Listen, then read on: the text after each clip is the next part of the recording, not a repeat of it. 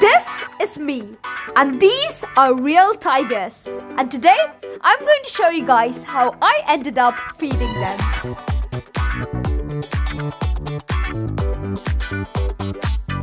Anyway, a bit of context before we get to the tigers.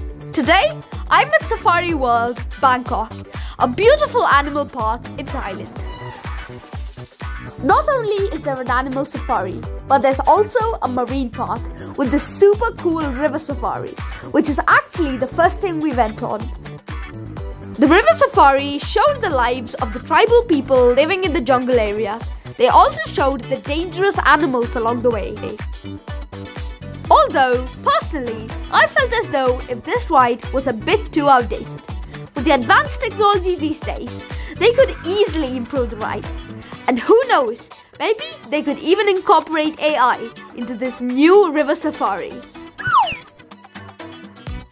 I'm not saying the ride was bad either.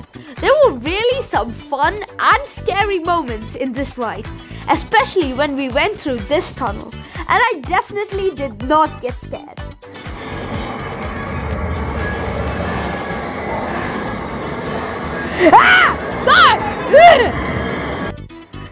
Why don't you guys just forget about that and look at this mammoth?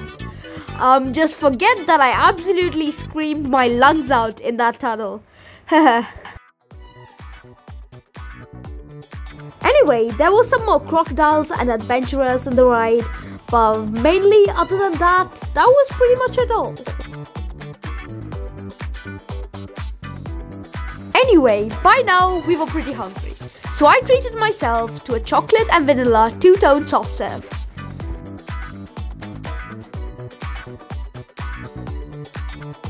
And the ice cream was not even that bad. My brother even liked his vanilla soft serve, and he doesn't usually like sweets. After we got our ice creams, we went to open air, which is basically an open air petting studio. It was here that my brother was finally reunited with his long-lost brother. Wait, isn't that me? Anyway, forget about that because I got to do something even cooler. I got to feed milk to this baby tiger. How cute is this thing? Little did I know at the time that soon I would be feeding its older brothers and sisters. So stay tuned for that too. Meanwhile, my dad was holding this super cool and majestic looking brown owl. It was so well behaved, I couldn't believe it.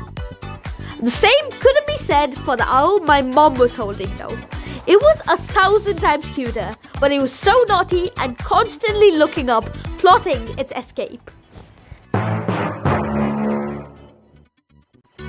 Nevertheless, it was cute and reminded me of Hedwig from Harry Potter. And now, the moment we've all been waiting for, to feed the tigers. We all piled into this large metal-reinforced vans with buckets of raw meat. And as gross as that sounds, that was basically the only things the tigers ate. Anyway, on the way to the tigers' habitat, we saw a countless number of giraffes and zebras. And although we certainly weren't expecting it, real lions. And finally, we arrived at the tiger habitat. And to see these magnificent large West Bengal tigers surround our truck was truly magnificent. Most of the tigers got on the special plank which we could feed them from. The Bengal tigers were so huge that I didn't even expect them to be this large. But as terrifying as this looks, I gotta admit, it was really cute when the tigers picked up the raw meat from the end of our tongs. It reminded me of my pet dog Jasmine whenever I gave her a treat, which I guess is a bit unbelievable. Nevertheless, the tigers were really cute and I was sad when we finally ran out of meat. But it turns out the tigers still weren't full, so they kept surrounding us until it was time to leave. But if you guys thought we were only feeding the tigers, you guys are super wrong. Along with the tigers, we were also feeding these large wild hippos. The herd eagerly opened their mouths wide, awaiting our snacks. I tossed one this watermelon, but unfortunately I have pretty bad aim, so I missed. Nevertheless, I kept trying until I finally got it right.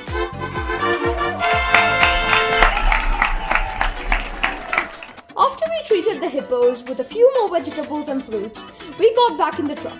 And on the way back, we saw these Himalayan black bears. They were also extremely big. But yeah, that's basically all we did that day. However, I have to admit, feeding the Bengal tigers was really cool and a once-in-a-lifetime experience. And if you guys did like this video, a follow would be greatly appreciated. Till next time, it's Gautam signing off.